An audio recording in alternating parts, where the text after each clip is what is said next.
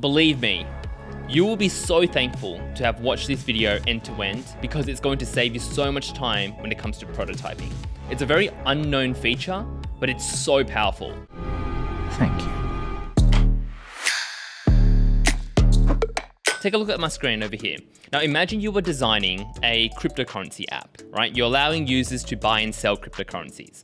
So on the left-hand side, you can see that we have 3 market screens. So imagine a user can tap into the market screen and you can see that they get access to all these different cryptocurrencies that they can buy and sell. On the right-hand side, we have a search screen.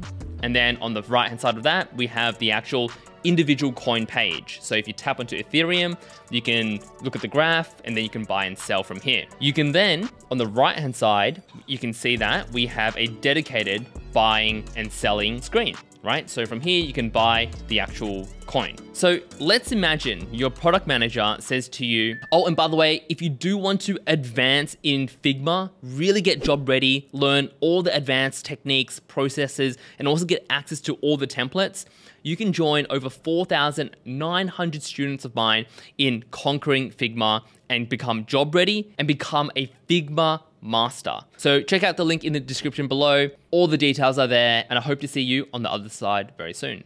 Back to the video. Okay, in these screens, we actually want 2 entry points to the buy screen because we want to encourage that behavior because that's how the business actually makes money. The more people that buy on our platform, the more transaction fees, which means the more money we can make. From the designs, you can see that there is only 1 buy button, but last minute, the product manager tells you that we want to be able to, when the user swipes left on the Ethereum row over here, we want a quick action that allows them to take them directly to the buy screen as well. So you have 2 entry points, okay? So traditionally what you would do is you'll go ahead and grab your Ethereum component over here, link them up in your prototype, you might change it to on drag, and then you might move in this screen over here. And then you would go from this buy button, click and drag, and then you'd also do on click, move in. So if you were ever to, let me just go ahead and preview this prototype for you. If you were ever to just quickly slide that in, you will slide in the buy screen. Or if you were on this page and you were to hit on buy, it would slide in that screen as well. Pretty simple, right? But here's the problem. What happens if you want to go back? Where does this component take you? So traditionally, you'll be fairly stuck because you can only create 1 link to 1 screen. So if I want to use the back button to go back to here, in the user flow, in the prototype, what if the user came in from the sliding?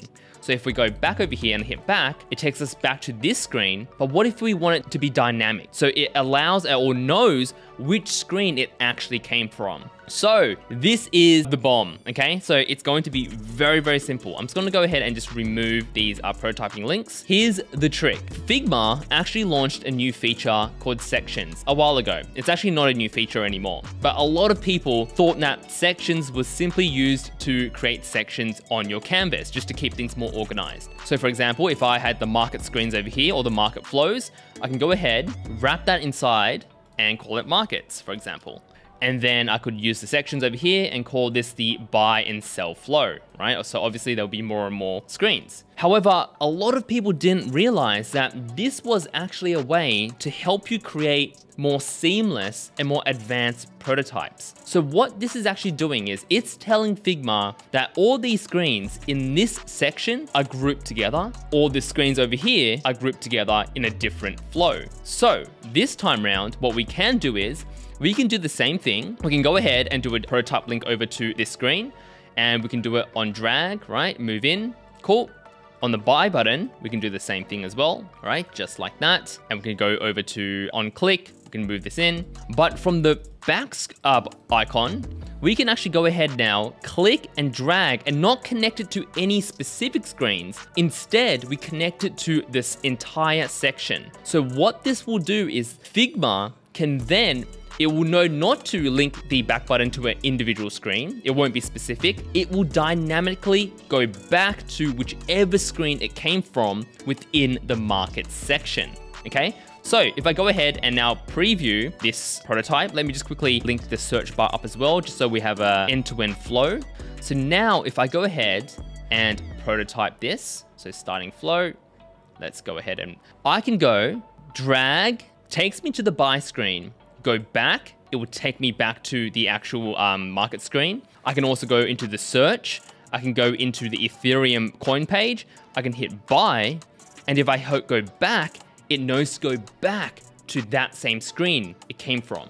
So you can utilize sections to keep your page or keep your Figma canvas organized, but it's also a very powerful tool to create more dynamic prototypes within Figma. Now with that said, if you did enjoy this video, make sure to gently smash that like button, subscribe for the diehard fans, and if you want to learn more, make sure to check out this video, and I will see you in another video very soon.